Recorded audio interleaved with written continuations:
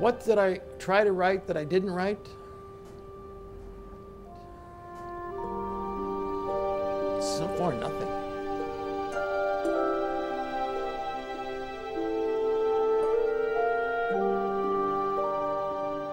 I take a long time, and maybe if I took less time, I would write more, or I'd have more books.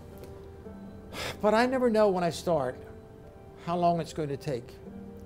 I feel if you do something well, if you make something well, if you build something that has substance, it can be read tomorrow, it can be read next week, it can be read next year, if it's a good story. And there's always a story. It's never, never, never possible that there's no story. There is a story if you look for it. It isn't what you think the story is. It's what the story is if you have a big picture in your head.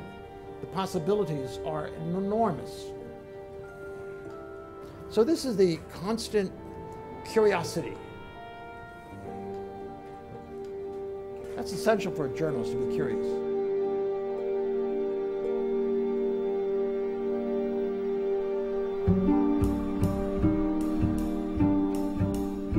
I believe that there's no substitute for seeing the people you're talking to. I believe there's no substitute for going to the place you want to write about. You have to physically be there.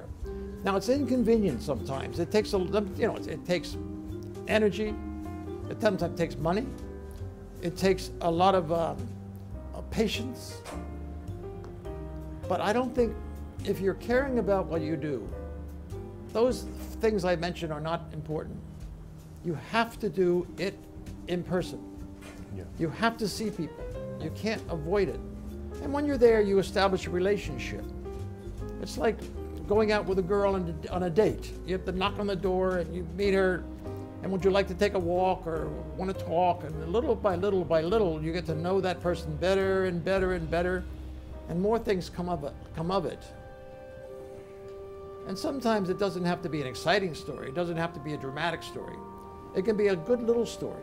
But sometimes if it's really well written, it will find readership, I believe, in the future, because it's the way it's written. And a story, if it's picturesque, if it has a sense of character and a sense of personality and a sense of realism, it has a long life, I think.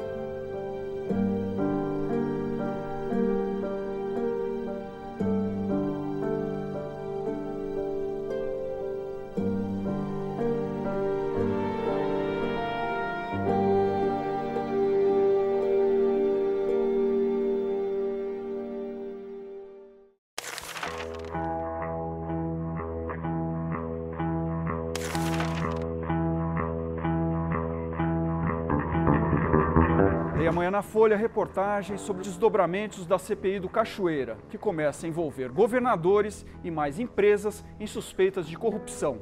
Uma boa noite e uma ótima semana.